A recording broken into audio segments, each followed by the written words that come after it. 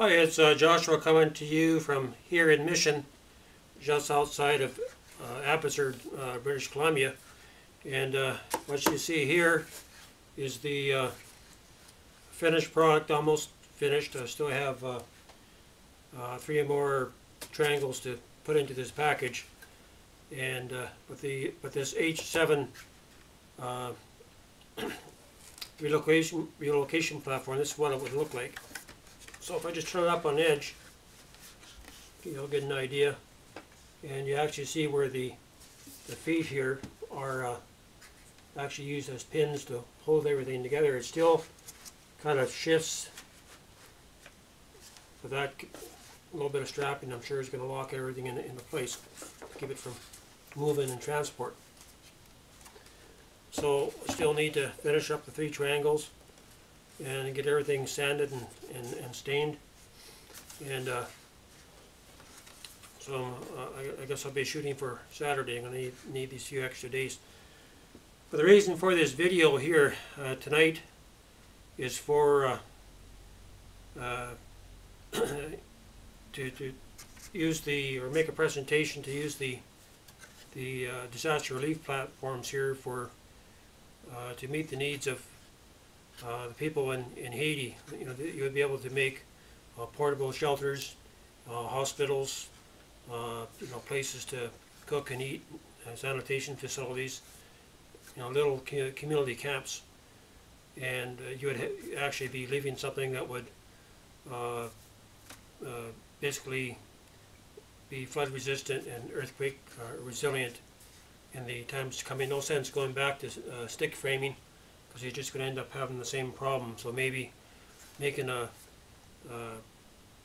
design like this with a yurt or a dome on top would be a more practical solution. At least it can go together to make up a temporary camp. And with this particular model here, this H7, it's equal to 108 square feet. Each one of these platforms is equal to 12 square feet. So you could actually take one H7, and that would give you 108 square foot, which is equal to a 12-foot diameter, and you can split that down into 2 smaller 8-foot diameters. And if you actually doubled your material to an what I call an H16, I believe that's 196 square feet, that would give you a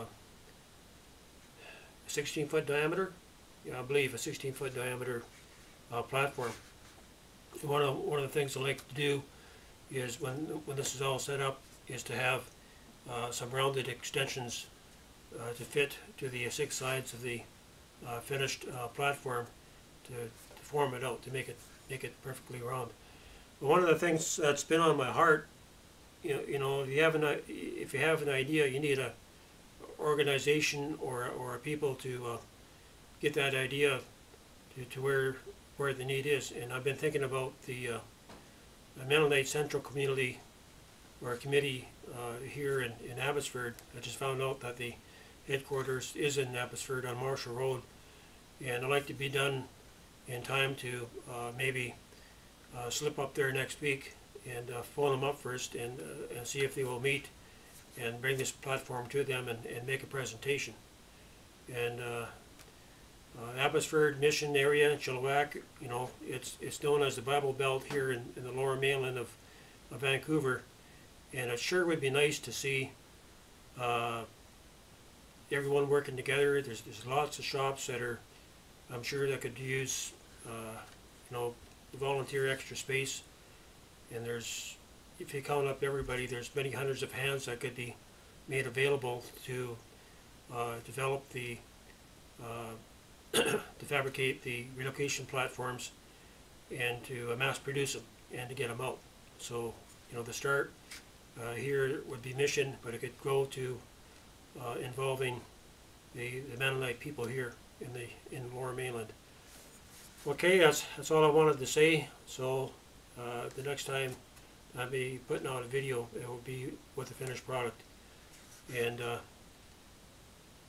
I know that the Lord didn't He didn't give me this just to keep it to myself. I know that He gave me this idea because it's going to meet and benefit the needs of people when it comes to times of emergency. And this is what I like to, where I like to see it go. Okay, that's it. I'm going to get this uploaded. Thank you. God bless.